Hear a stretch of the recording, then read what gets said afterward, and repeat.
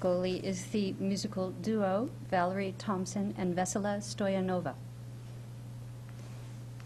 Vesela grew up in Bulgaria.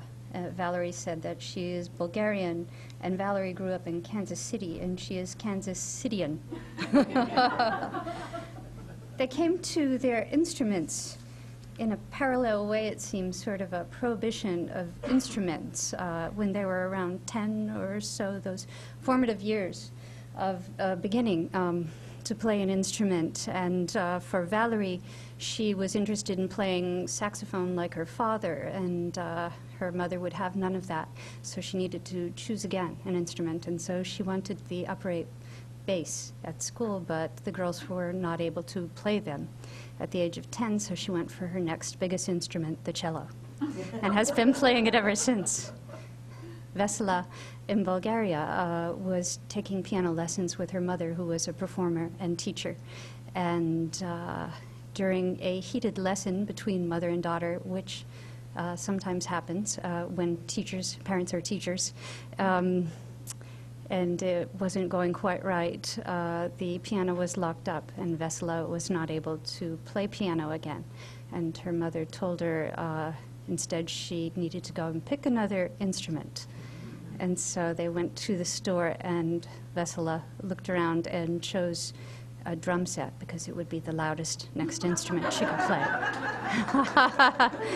Eventually she moved on to marimba, which she'll be playing with us today.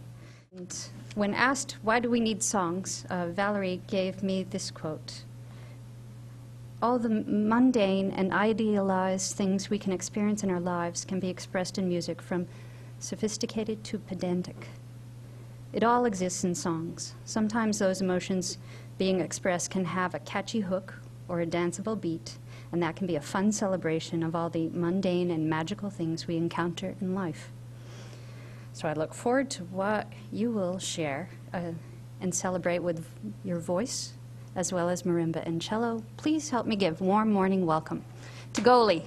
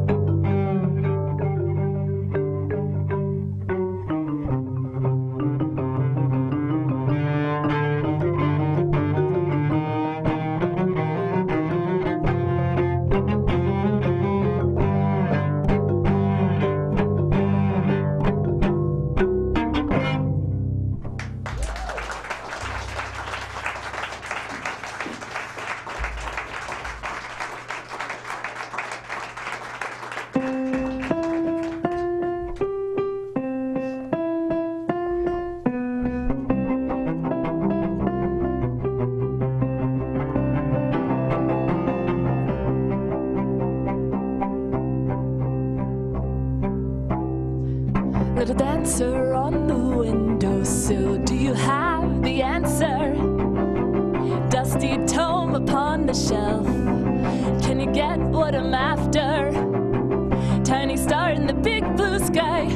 Tiny star in the big blue sky. A tiny star in the big blue sky. Can you tell me when I'm going to die? 'Cause I should probably see my parents before then and go climb the Great Wall of China. And I'd really like to kiss 1,000,000 men, or at least 11. Gotta get my life all sorted. I've gotta get those pages bound. I'm gonna climb to the highest hillside before I can crash and hit the ground. Ian surely went to heaven and Ryan got laid in his hospital bed. VJ will always have the scars on the back of his neck and the back of his head. And the tumor may not kill them, but someday they'll die. The tumor may not kill us, but someday we'll die. The tumor may not kill me, but someday I'll die.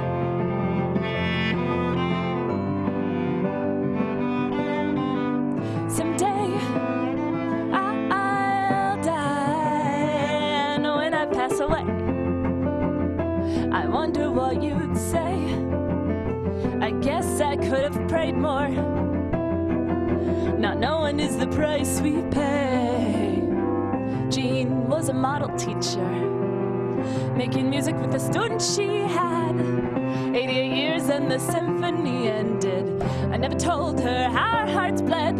I never told her how our hearts bled. I never told her what she meant to me. And when we pass away, we wonder what they'll say. And I hope that when it's my day, you'll say what she lacked in grace, she made up for with enthusiasm. I should probably read the Bible before I die and make love in an elevator. And I can say that I've jumped from a plane.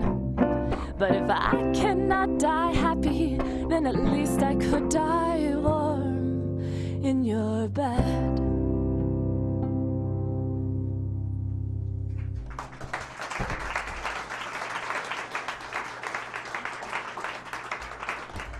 Thank you guys so much. It's a real pleasure to be here. The first tune that we did was an original composition that Vessel wrote called Gypsy Road, and that last song was one that I wrote, and I think they're both kind of autobiographical in a sense. Being from Kansas City, perhaps I could have written a tune like that first one, but I think it's awfully fitting that Vessel from Bulgaria did. And so, you know, it's a chilly winter morning, and I don't know about you guys, but my fingers are a little cold. And if your fingers are a little cold, I was hoping maybe you could join us on this next tune. So during the chorus of this song, what I'd like you to do is if you can clap or snap your fingers on beats number 2 and 3. You'll know it's the chorus because we're going to start with it, and it'll happen a lot, as all good choruses do. But it might be a way to kind of warm your bodies up this beautiful wintry morning. So it's going to go a little something like this. Yeah, go ahead and get your hands out of your pockets. You can clap if you want to. Some people can't snap. It's okay. I've got ghosts and imaginary friends. I've got ghosts and imaginary lovers. Oh, I've got ghosts and imaginary friends, and I think I'm starting to like them. I've got ghosts and imaginary friends. I've got ghosts and imaginary lovers. Oh, I've got ghosts and imaginary friends, and I think I'm starting to like them. It happened one dark day. It was dark and it was cold, and it was cold and it was dark out. My parents were away, and when I cried out, a strange voice answered. How are you, Miss Valerie? I can tell by your stature you're lacking adventure. You really should get out more, dear. Those voices you're hearing are not on the outside. 'Cause I've got ghosts and imaginary friends. I've got ghosts and imaginary lovers. I've got ghosts and imaginary imaginary friends, and I think I'm starting to like them. My oldest ghost is far too old for me to be thinking these thoughts about his body. My youngest ghost, she's beautiful, gentle and kind, and insanely pure. Here's December and she is May, when the parents are gone. How those kitty cats play, the cradles robbed, oh how it rocks. And when they party they put me in shock. I've got ghosts and imaginary friends. I've got ghosts and imaginary lovers. Oh, I've got ghosts and imaginary friends, and I think I'm starting to like them. The doctor says she's far too young to have that distant look in her eye. The doctor says she's come undone. We should be careful because she might hurt someone. I've got ghosts and imaginary friends. I've got ghosts and imaginary lovers. I've got ghosts and imaginary friends, and I think I'm starting to like them. My tallest ghost, he's not so tall that he can reach the top shelves of my pantry. My shortest ghost, he's not so small that I can carry him when my hands are full. My fattest ghost, she's not so fat that I can't leave her at home with the chocolate. My thinnest ghost, he's not so thin that I can see through him when he turns around. Because I've got ghosts and imaginary friends. I've got ghosts and imaginary lovers. I've got ghosts and imaginary friends, and I think I'm starting to like them. The doctor says she's far too young to have that distant look in her eye. The doctor says she's come undone.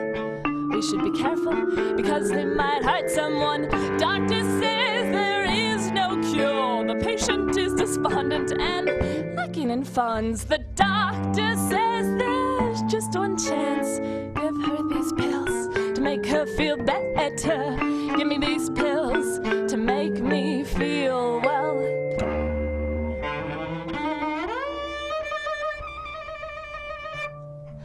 I've got ghosts and imaginary friends. I've got ghosts and imaginary lovers. Oh, I've got ghosts and imaginary friends, and I think I'm starting to like them.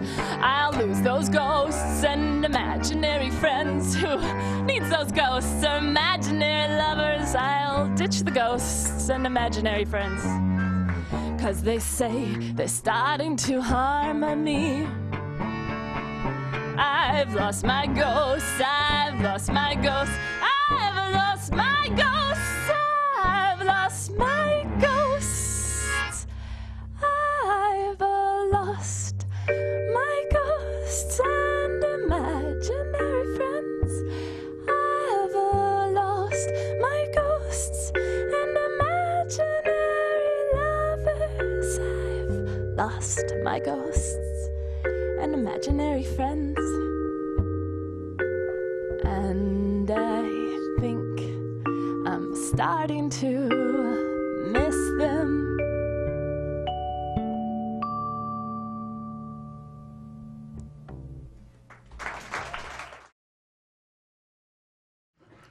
I think life is an amazing, beautiful, and very serious and completely irreverent thing that we get to experience on a day-to-day basis. So I think that's something that we both bring to our music, reverence and irreverence. I wanted to let you know, goli is a Bulgarian word. It comes from an irreverent toast, chistu goli, which means bare naked.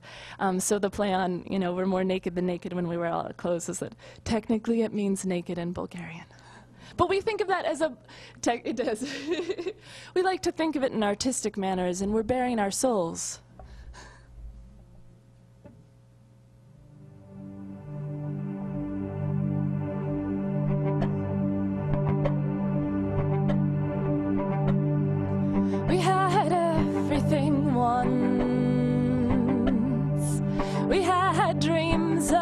abundance. We had hope for everything, 'cause we didn't have much else. We had everything once. We had dreams of abundance. We had hope for everything, 'cause we didn't have much else.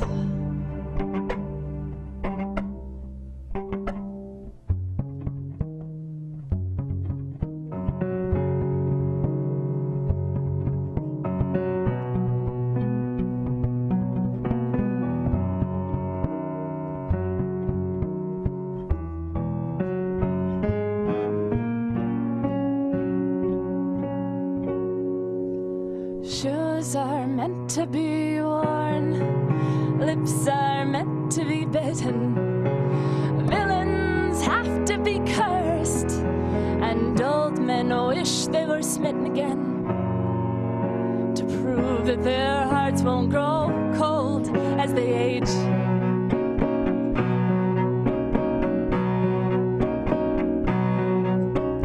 Books are meant to be read, tears aren't tears lest they've fallen. Heroes have to be blessed by the masses of low and downtrodden again, to prove that their actions were just, to prove that they've done as they must, to prove that there's something inside worth the fight they fought all this time.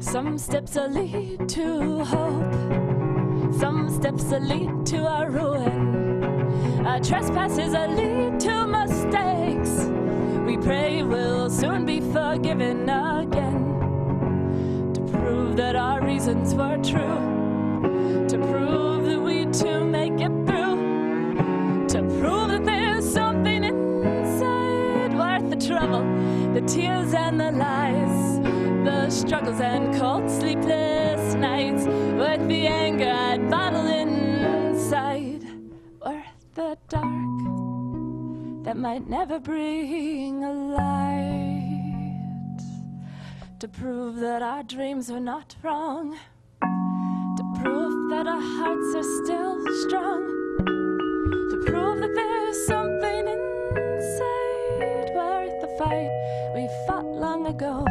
When we were young, when we were young, when we were young.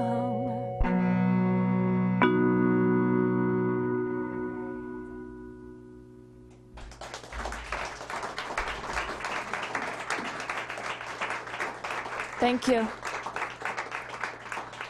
So we're going to do one more song for you guys today, and we want to let you guys know if you're around if you're around in the next few weeks, we'll be playing at Club Passim on January 23rd. That's a Sunday night, and we'll go on at 8 o'clock, so it won't keep you out too late. And then we'll also be playing at Nick's in Worcester on January 28th, and that's good. That's a great little place in Worcester if you guys ever make it out there. Thank you guys so much for listening, and thank you so much, Cheryl, for having us, and everyone here at HCAM. It's been a real pleasure. So we're going to leave you with a little more irreverence. We're Goli. This is Vesla Stoyanova on the marimba, and I'm Valerie Thompson, and this is the cello. Thank you guys so much.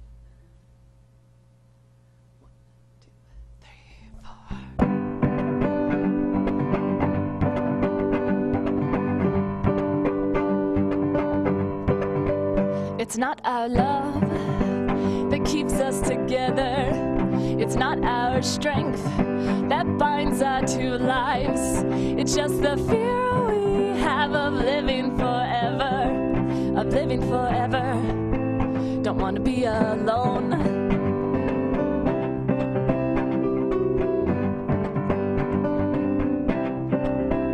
It's not because you kiss me at bedtime. It's not because I wash all the clothes. It's just because we fear living forever. They say it's much better to stick together. Don't want to be alone, be alone, be alone. As pretty as I am, I could have done better. As handsome as you are, you know you could have done better. It's just the fear we have, there's nobody better. It keeps us together, or maybe forever. Don't want to be alone, be alone, be alone. We would grow old and we would get ugly. You would get impotent and I would get fat. You'd grow out your nose hairs and I would get angry. And in between the arguments, we could say with confidence, at least we're not alone. At least we got each other. At least we're not alone, like those losers next door. At least we're not alone. At least we got each other. At least we're not alone. They say when you're alone, you can never be happy. They say when you're together, you can never be free. Well, if I can't have it all, I'd rather have nothing. Give me nothing, give it all to me. And now we are alone, all alone together. And now we are alone, and we're lighter than feathers. I guess this is alone, all alone together. If this is alone, then I could do this forever. If this is alone, then I could do this forever. It could be worse, at least we're all cursed together. If a here is alone, then I could stay here forever.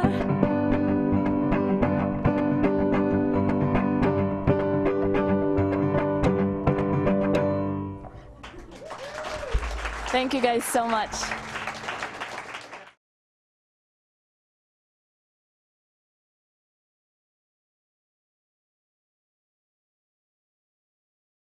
And I am truly going to the mundane because I'm reading a poem about grocery shopping. I wanted to see if it could be done. Okay, moving through the big market. Sensual pleasures are the start of the grocery shopping experience. The smell of a ripe cantaloupe, the heft of sweet potatoes, fuzzy peach skins, and shiny peppers. At the fish counter, I exchange quips with the white-jacketed man who looks like Morgan Freeman and recommends wild Atlantic cod. I pick up some unnecessary bargains in the sale aisle and score some aromatic, fair-traded French roast, $2 off. In the cereal aisle, the primary bright boxes offer such a plethora of choices that it's like too many clowns coming out of one car.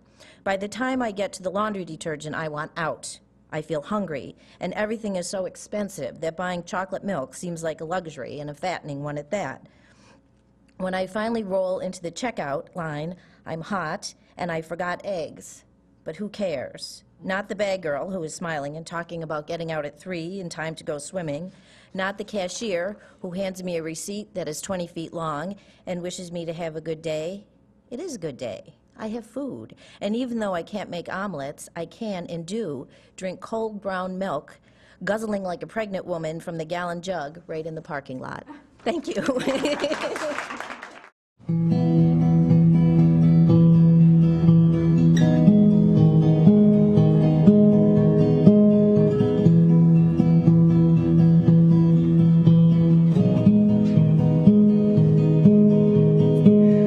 Lavender, jasmine, rosemary, peach and pear, apricot.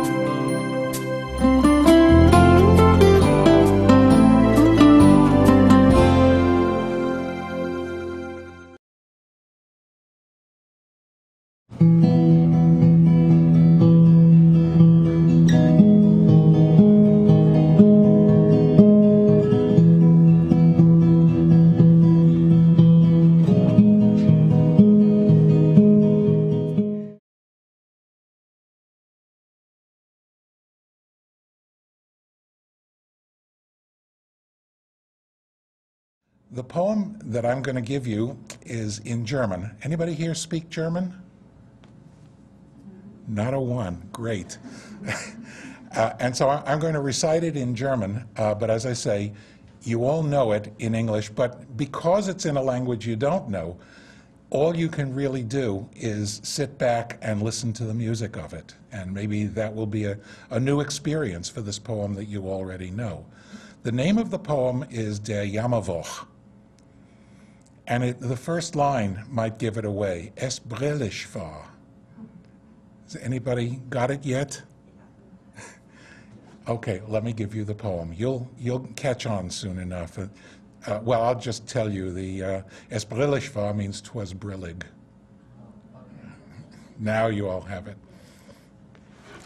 Es brillig war, die schlichte Toven wirrten und wimmelten in Waben, und alle mümsige Burgoven die Momenrat ausgraben. Bewahre doch vor Jammerwoch die Zähne knirschen, kralen, kretzen. Bewahre vor Jub-Jub-Vogel, vor frümiösen Bändesnetzchen. Er griff sein Worpelschwertchen zu, er suchte lang das manchsam Ding. Dann, stehend unten Tumtumbaum, er anzudenken fing. Als stand er tief in Andacht auf, des Jammerwochens Augenfeuer, durch Tulgenwald mit Wiffe kam, ein Bürbeln ungeheuer. 1, 2, 1, 2, und durch das Worpelschwert zerschniffe schnuck. Da blieb es tot. Er, Kopf in Hand, geläufig zog zurück. Und schlugst du ja den Jammerwoch? Umarme mich, mein böhmisches Kind. O Freudentag, o Halluschlag, er kortelt, frohgesinnt. Es brillig war, die schlichte Toven wirrten und wimmelten in Waben, und alle mümsige Burgoven die Momenrat ausgraben. That's it.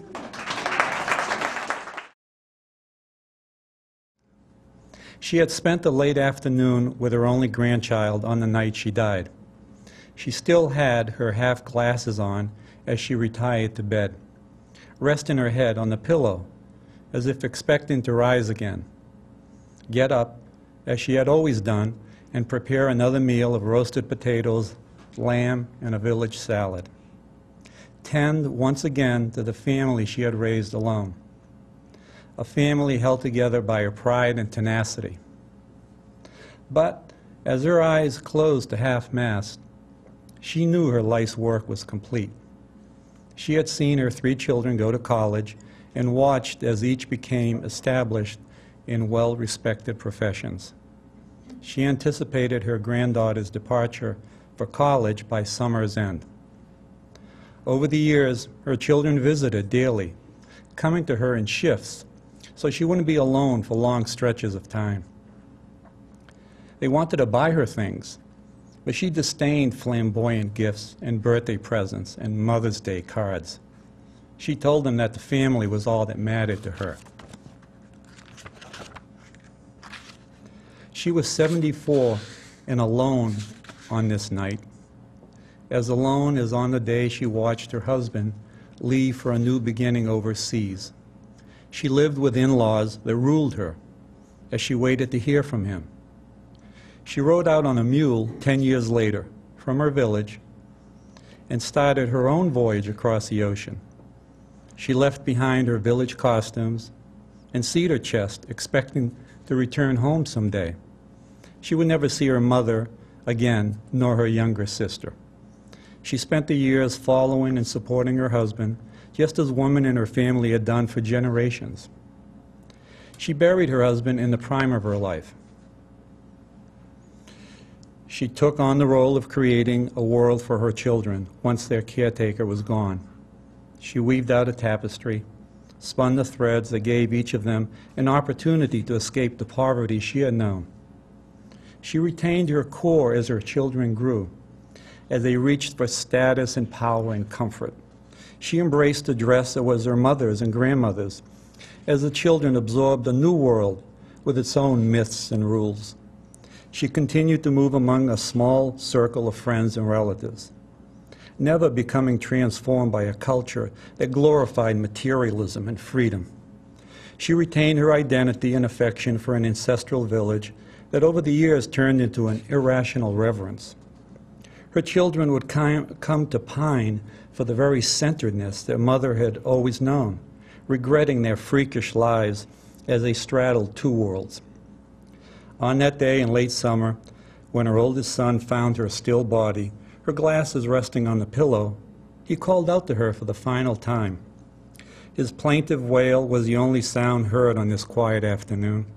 Her aged body had been stilled as she slept, bringing to an end her final years, years that had seen her become a bystander, a witness of what her family had become with her guidance. Resting peacefully in her bed, she appeared to be dreaming of a far-off place with fig trees and lemons and pomegranates, and the aroma of fennel-flavored liqueur drifting upward toward the mountain peaks. She was back home in this dream, back to see her father and mother. She would no longer roam to worlds full of sadness and loss.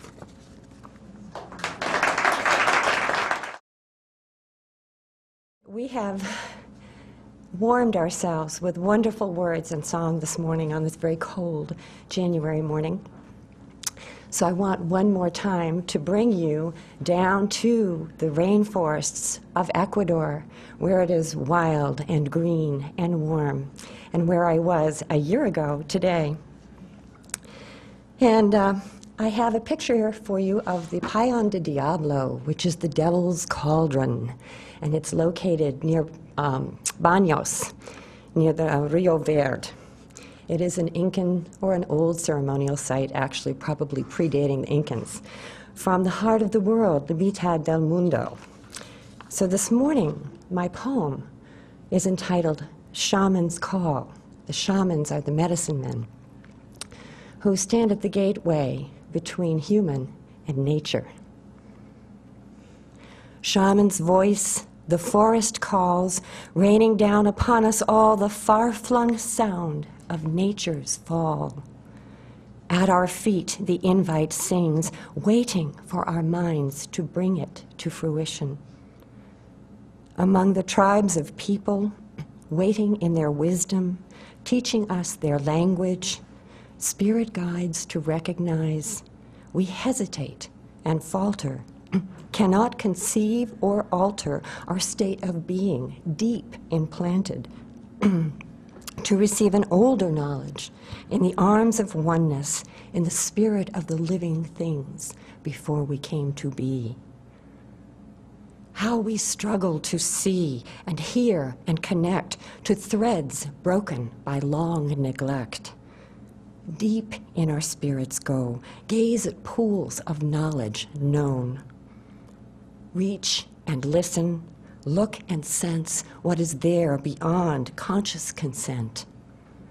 To places where still we go about, with older wisdom shown within the gleaming point perceived when first the shaman's voice received. A forest calls, and earth lays weight upon the frailness of this gate. Go to the places in your heart where once you heard them speak and listened childlike in your sleep. Thank you for listening to my words.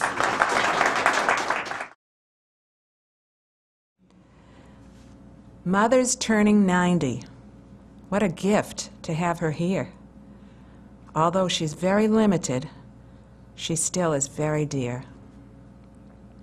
She's mostly in the moment and content with very little. But no matter how many visitors, she still loves being right in the middle. Although a pretty new scarf delights her to no end,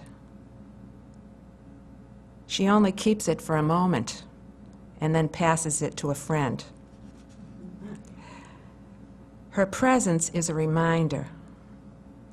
We only have this day. Enjoy what is, and then let go with whatever comes our way. Thank you.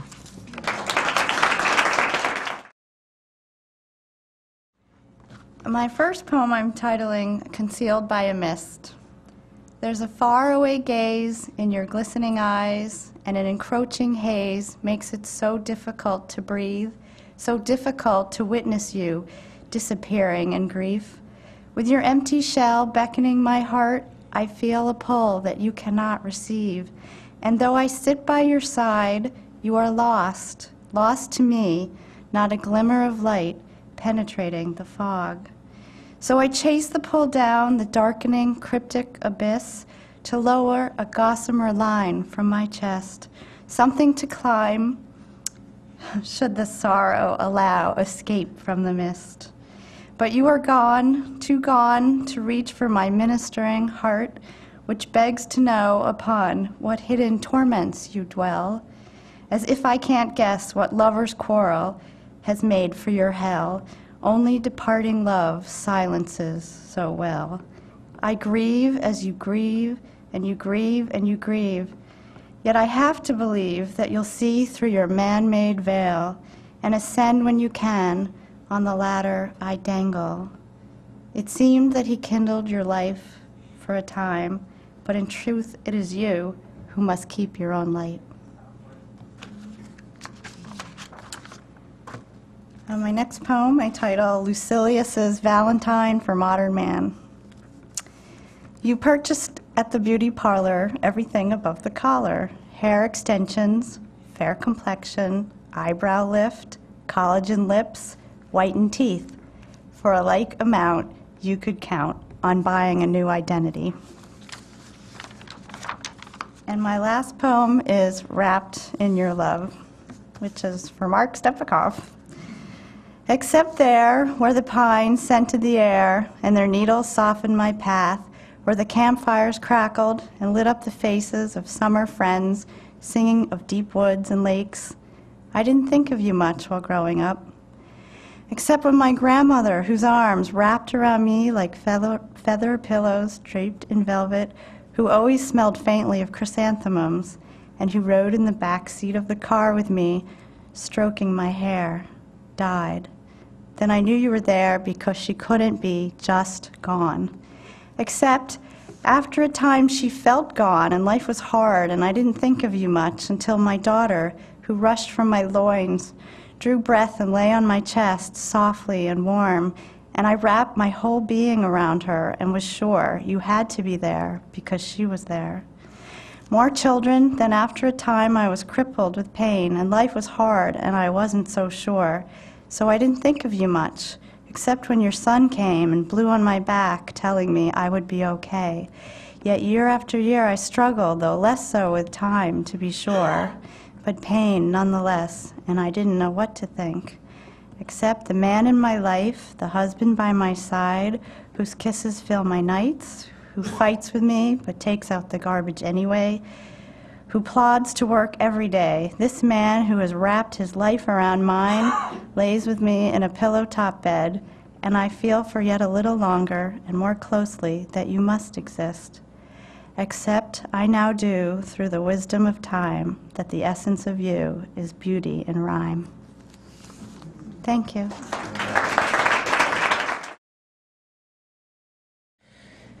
If we believe that beauty's in beholder's eyes to see, behold, I grasp the beauty of what your life means to me.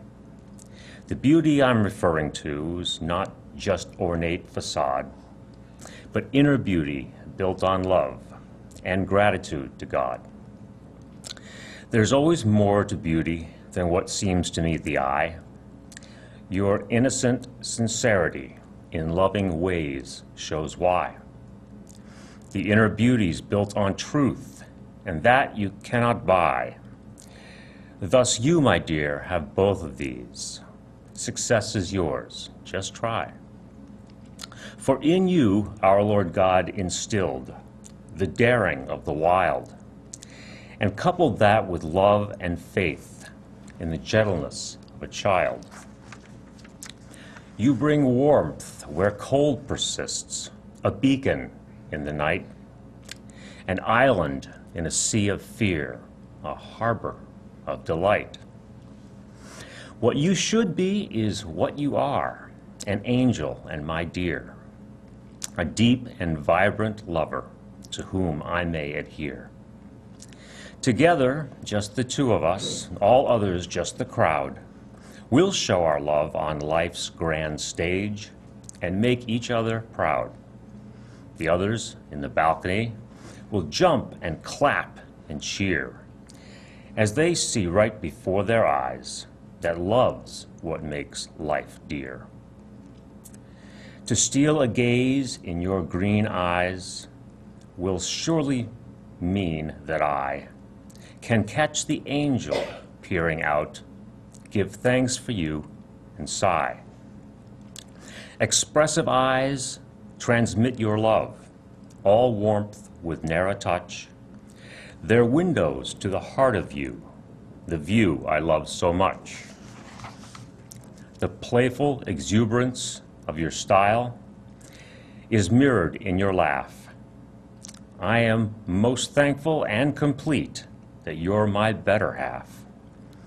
Your talent as an artist, displayed in all your art, makes glad the eyes of everyone who perceives it from their heart. So it's you, my lovely Valentine, that makes life taste so sweet. It's everything that makes you you that makes life such a treat. Thank you. I'm going to read 3 very short poems. One of them is called Military Wives, and I just listened to one of those reports that you get on NPR every once in a while that are so poignant. Military wives weep in their showers before they brave, clear-eyed into the sunlight. They daydream of grief and a soldier's funeral, and the wife not yet them in black in the beating sun, and the shock of a 21-gun salute.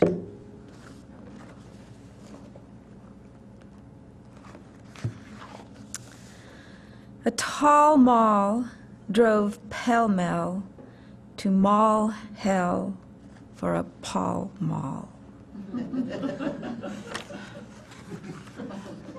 And here's my poem to my husband that he wasn't my husband at the time when I wrote it, and somehow it turned into something else. I said, well, you don't have red hair. And he goes, don't worry about that.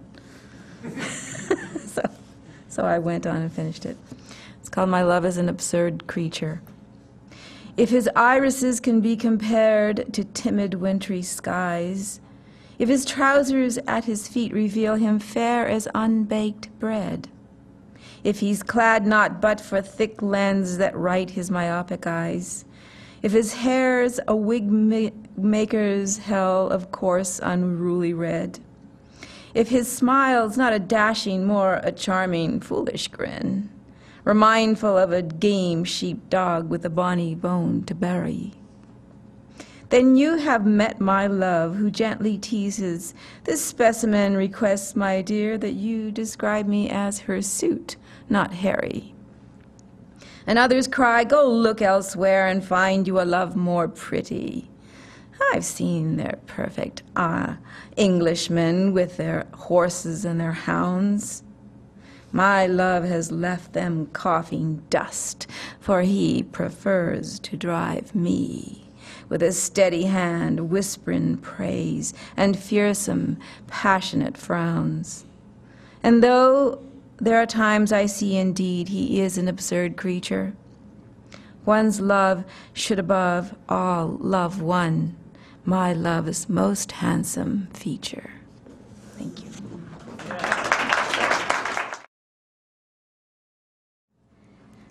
Laundry, gathering all funky smell of dirty, musty, stained stuff, throw and submerge them in white frosty salt, rubbing and spinning to lift and to free all the unpleasant, unwanted odor and marks, to dispel in white salt that rolling down, splash cold, crystal clear water to rinse and to wash out, still lingering and clinging, uninvited, unwanted smell and stain, hurtful labels and stigmas for what I was not, what I am not.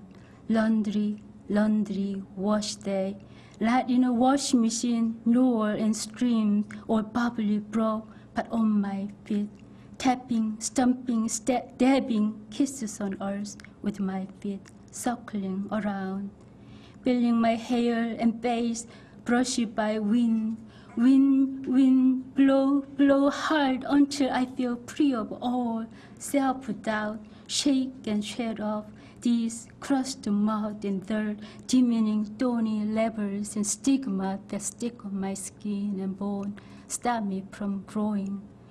Bearing raindrops beats on my skin, rain, rain, drizzle drop, whip, hide and wash my tears, soak deep into skin and veins, clean and fresh me inside out, quench my longing, plumb my wrinkled, withering heart to supple and open to taste fresh water and peace.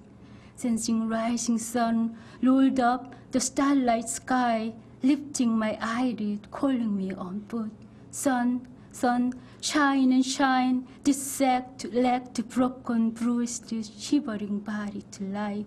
I was told 1,000 times, shy away your scorching, bright, blazing light, which might blind the sight, plant specks of mold on my skin. But when your light feels so warm and shooting, all those rushy green flowers and meadows thrive and flourish in your light. Why do I need to run and hide away? Once young and naive, not trusting my senses and heart, eager to please others, followed others' dictations and expectations. Many faces, many comments weighted me down with fears and confusion. Each steers, pulls, entices, terrorized, crushes, and crumbled me into fragmented lump, easy to mold their programs and explorations, draining out any hope, leaving only faintly flickering light of life to sustain and to carry their wishes. I do not believe anymore all what others say. I'm not afraid. I just woke up and fell off icy, bumpy, expressive train to my grave. I have no place to learn, nothing to lose. Sun, sun, dazzling sun, shine and shine, dissect, wrecked, broken, bruised, shivering body, head to toe, keep me warm, melt, and my icy, frozen, shattered heart, free from all jabs and stabs. Light deep, every fiber and cell, plumb energy, encourage me to be self, ever-growing, renewing self with each breath, to strive for better, fragile, yet strong and persistent, as a tiny green grassy finger that cut through cold, icy, snow-covered soil, dry and chase out all shadow and darkness, drenched worries and creeping, crippling body thought from my mind and heart, lift to spirit, bright and shine as your right, warm, soft and fluffy to plant seeds of hope, love. Laundry, laundry, wash day on my feet. Thank you.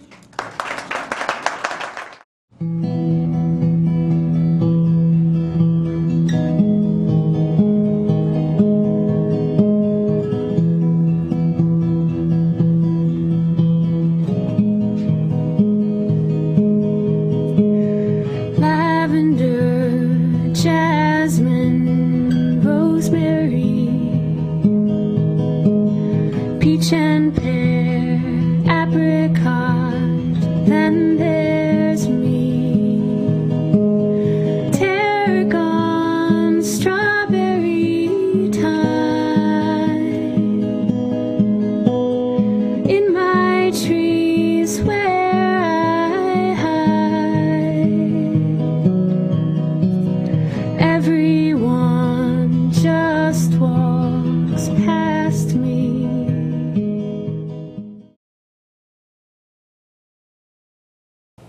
I'm Dr. Kathy Phillips. And I'm Dr. Andrew Blum. Epilepsy is the third most common neurological disorder in the United States after Alzheimer's disease and stroke. It affects more than 3 million people, with 200,000 new cases diagnosed each year. The condition is caused by a temporary disturbance in brain function, resulting in various kinds of seizures. These seizures can produce involuntary movements, changes in awareness, altered behavior, or loss of consciousness. Epilepsy is a major chronic medical condition and can affect a person's quality of life similar to arthritis, heart disease, diabetes, or cancer. It can limit activity and cause pain, anxiety, or depression. It can also be life-threatening. Because epilepsy can also present non-medical challenges such as discrimination and social stigma, we urge you to learn more about this condition.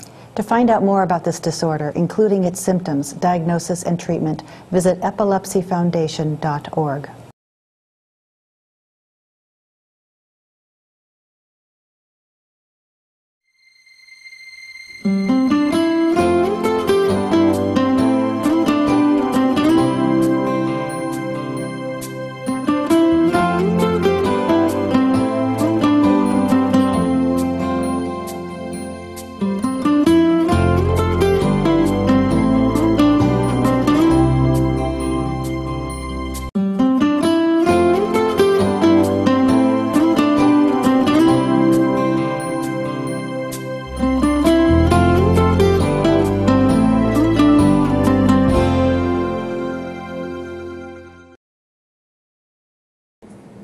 Whether it's infectious disease, severe weather, or a chemical spill, emergencies that threaten our public health can happen at any time.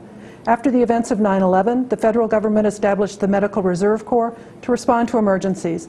Today in the Commonwealth, 45 Corps units recruit and train both medical and non-medical volunteers.